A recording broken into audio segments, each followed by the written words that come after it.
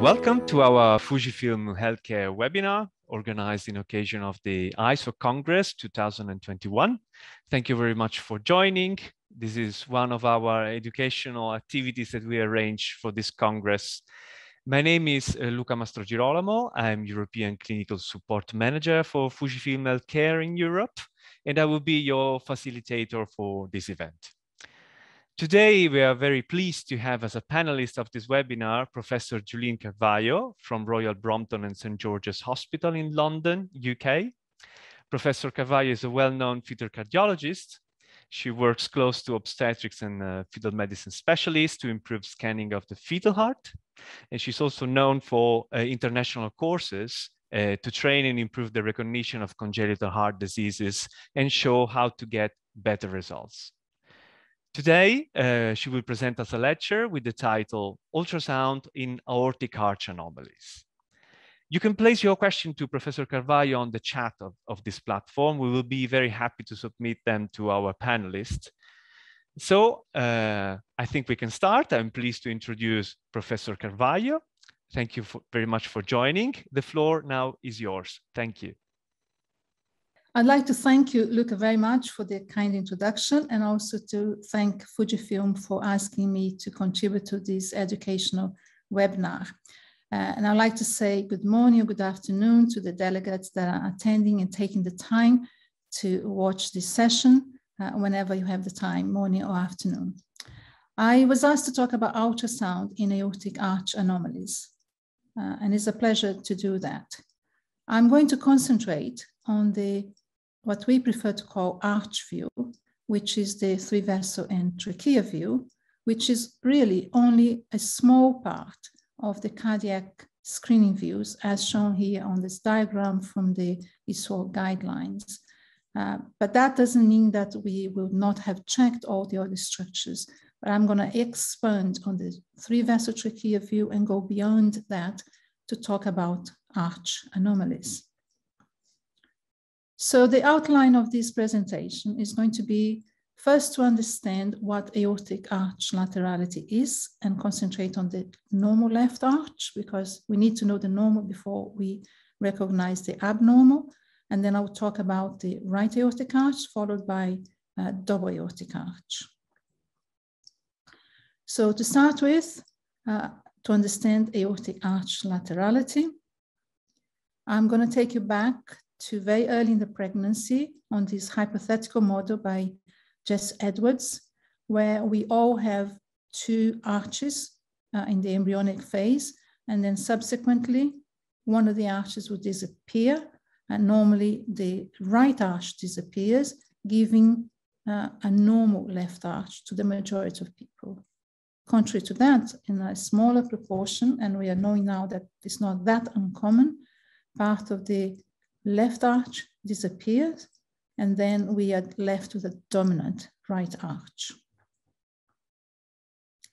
But we're here to talk about ultrasound, so let's leave aside the embryology and try and find a better way of defining laterality that can apply to scanning the fetus or to the child. And the definition of laterality, arch laterality, is referring to which bronchus is crossed by the aortic arch. So a left arch crosses the left bronchus and is to the left of the trachea. So a key point of reference here is the trachea, as it is as well in the child postnatally on the chest X-ray. And the right arch, it crosses the right bronchus and is to the right side of the trachea. And why is this a good point of reference? Because we know that in the fetus, the trachea is fluid filled, and therefore it shows very nicely on the ultrasound. So I'm going to start with a very quick reminder, which I'm sure you are all aware of the basics of the 3-vessel view, because we need to move upwards from there to start recognizing the arch abnormalities. So in here we have the 3 vessels, pulmonary aorta and superior vena cava, and we need to check their number, size, arrangement, and alignment. And I put a very short clip which shows you very briefly a sweep between the left ventricular outflow tract and the 3-vessel view. We must remember that all of these structures are very close together, So if the baby jumps, we may get the remainder of the view, which is the 3-vessel and trachea view. From this image alone, we only see that the aorta is here in the middle. We don't see the whole aortic arch, so it could easily go on to the right. So we do need to go further into the 3-vessel trachea view. As in this slide, and I've also added color. So we have here the pulmonary artery forming the ductal arch, the aorta in its entire transverse arch going to the left of the trachea. So both arches are to the left of the trachea, which forms the classical V shape that we all used to and looking for during the anomaly screening.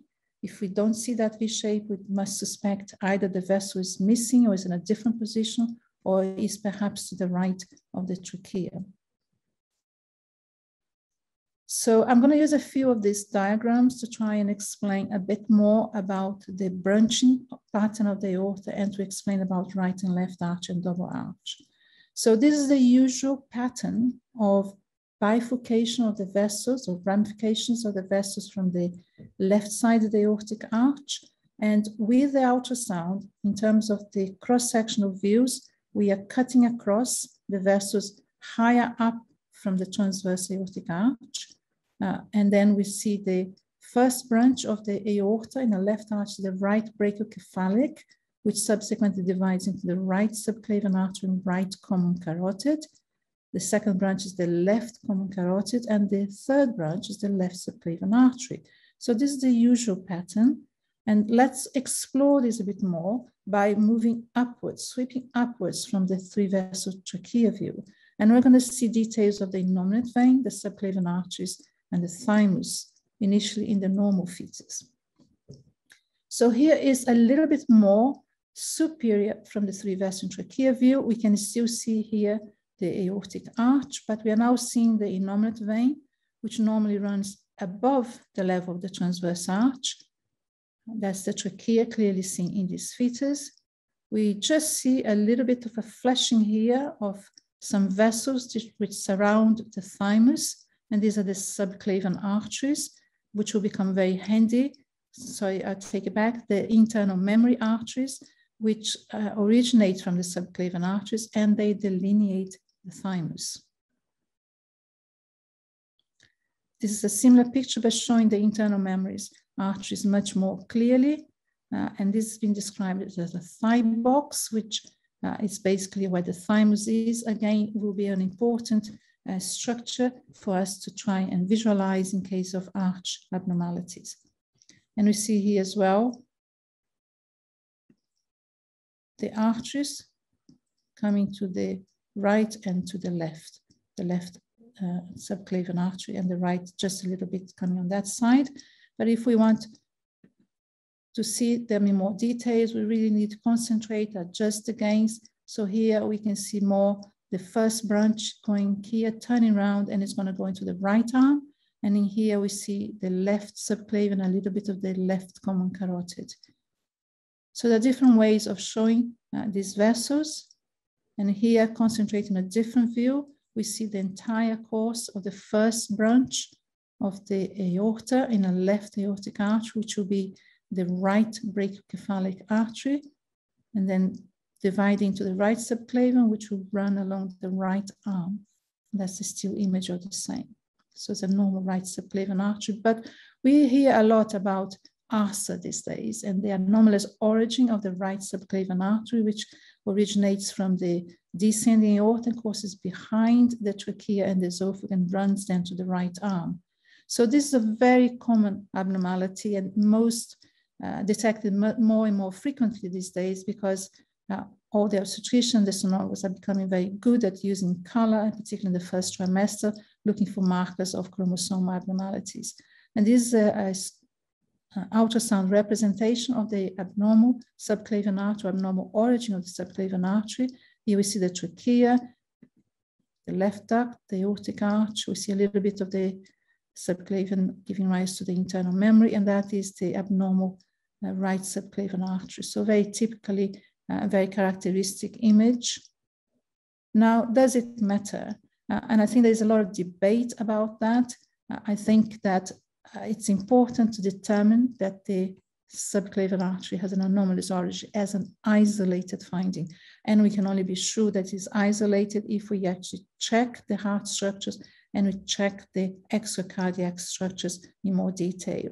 So I refer you to this more or less recent paper published in ISUOG, which has a relatively large series plus a meta-analysis of the validity or the utility of doing microarray in cases should add here of isolated fetal aberrant right subclavian artery, and basically says it does not increase the risk provided it's isolated in relation to the background risk of the population, but it should be seen as a marker. So therefore we should look at the rest of the fetus cardiac and extracardiac structures in more detail before saying it's isolated.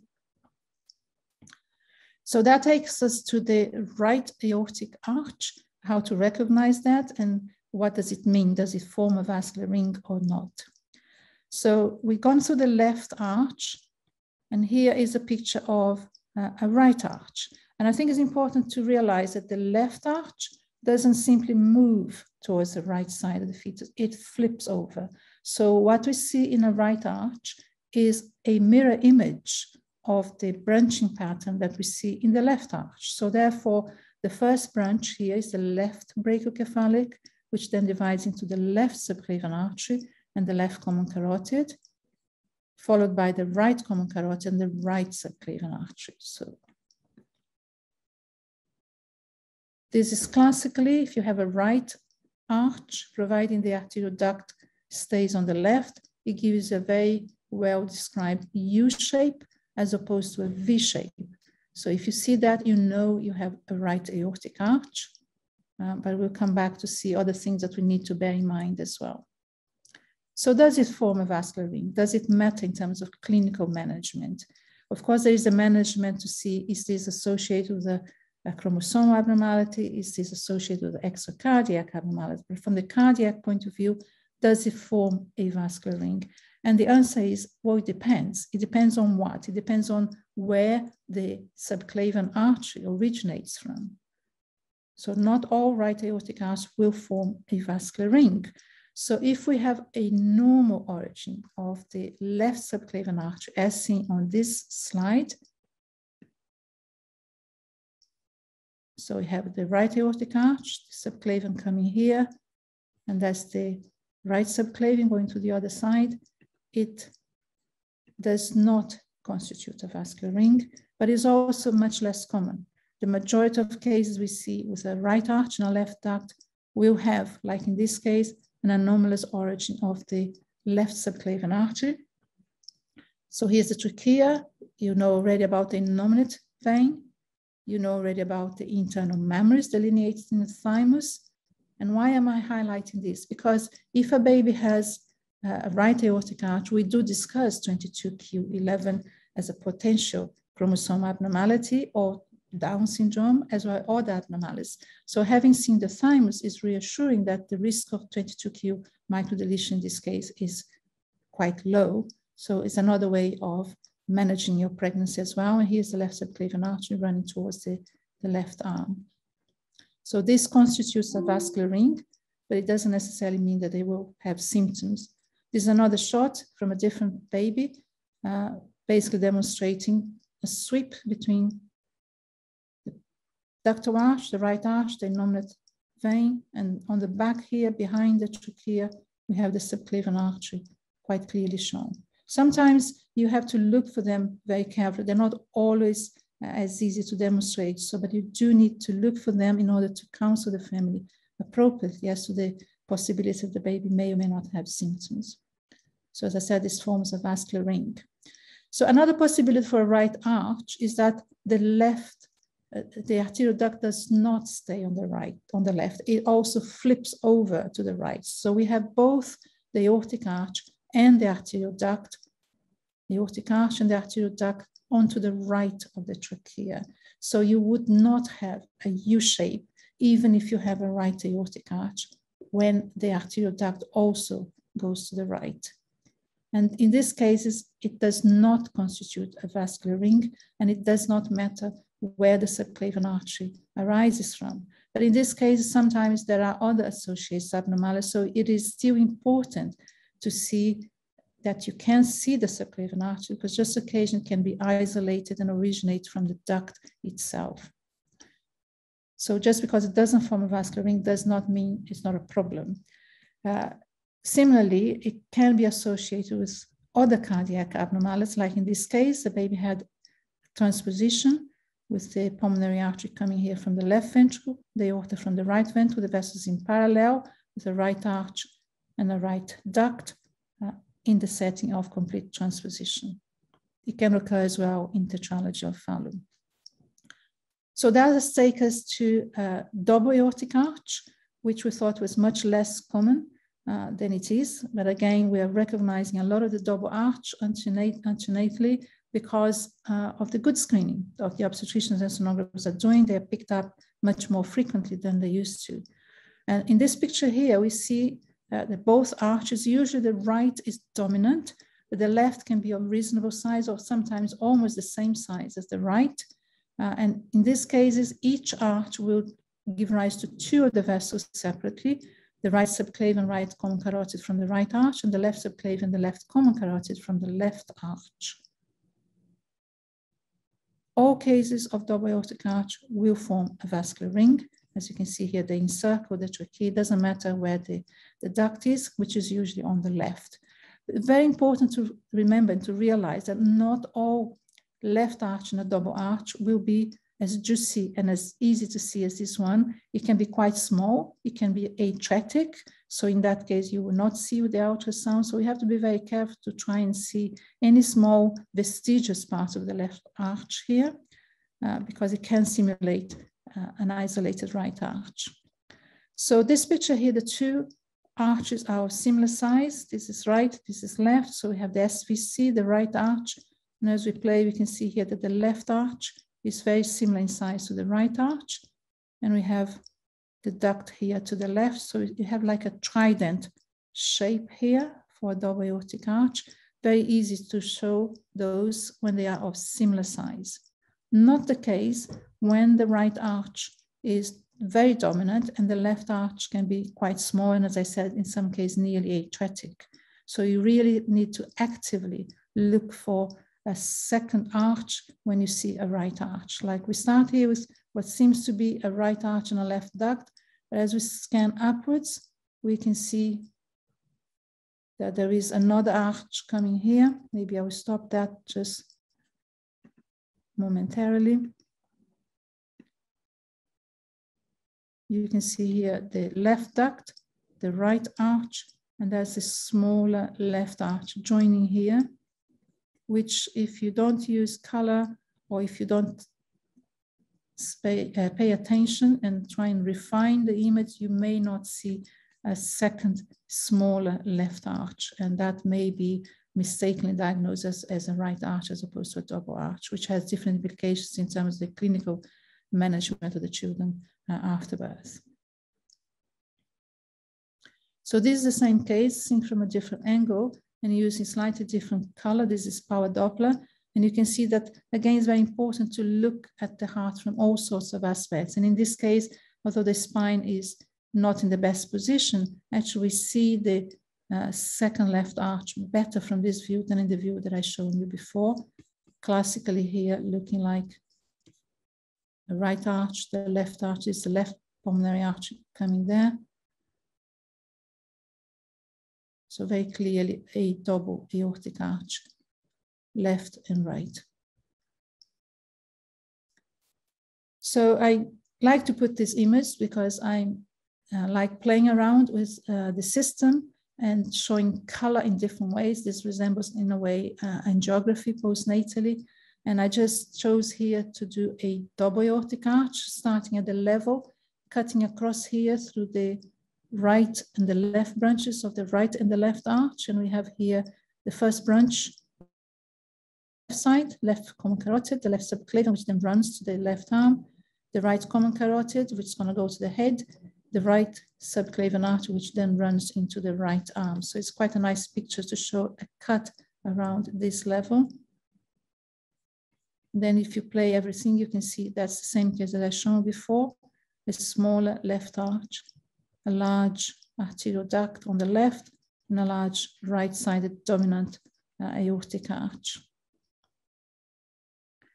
So I come back to this image mainly to remind you that we all have two antenatally very early in the pregnancy, and then one of them is going to disappear and normally leaving one arch, but sometimes we still have the two arches present.